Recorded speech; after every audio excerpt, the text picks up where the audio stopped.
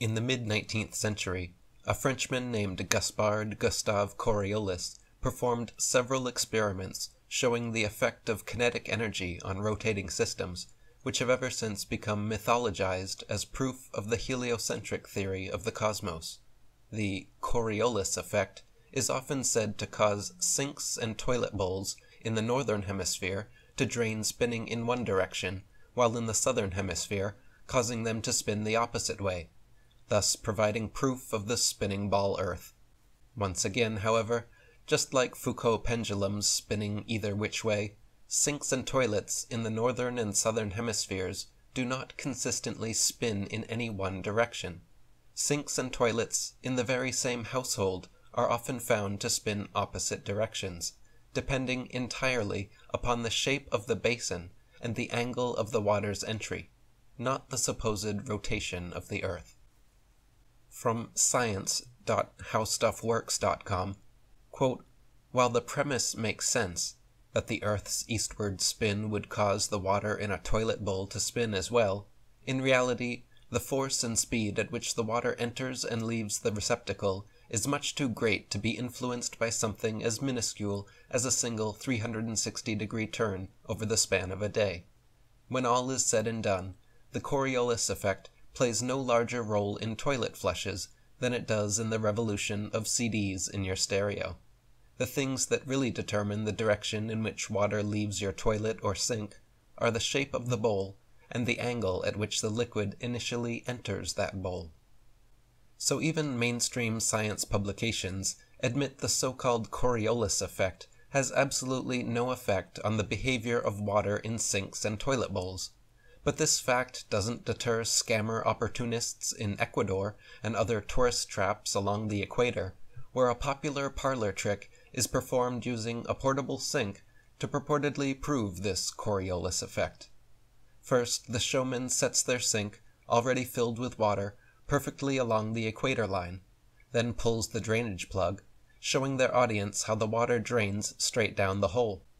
Next, they pick up their portable sink and walk their gullible audience several meters to the south, into the southern hemisphere, explaining how the Coriolis effect will now cause the water to spin clockwise down the drain. This time, they purposely pour water into the sink from the left-hand side, and quickly pull the drain plug while the water is still spinning clockwise from the angle it was poured. Next, they pick the sink up again and move the magic show a few meters into the northern hemisphere, explaining how the water will now spin counterclockwise. To conclude the show, they then pour water into the sink from the right-hand side, making sure to quickly pull the plug while the water is still spinning counterclockwise.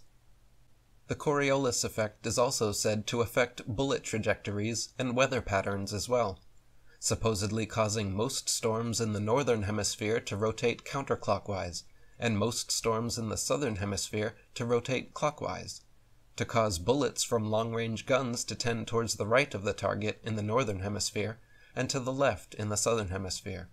Again, however, the same problems remain. Not every bullet, and not every storm, consistently displays this behavior, and therefore cannot reasonably be used as proof of anything.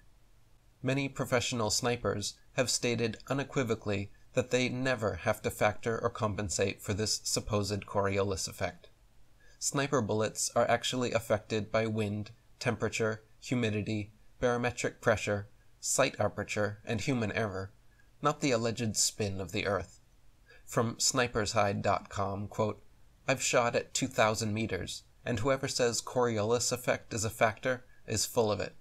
Wind, and more crosswinds will play games with your bullet more than anything else." And from sniperforums.com, quote, "I shoot at distances up to 3,000 yards, yet I have never experienced a need to compute for Coriolis effect.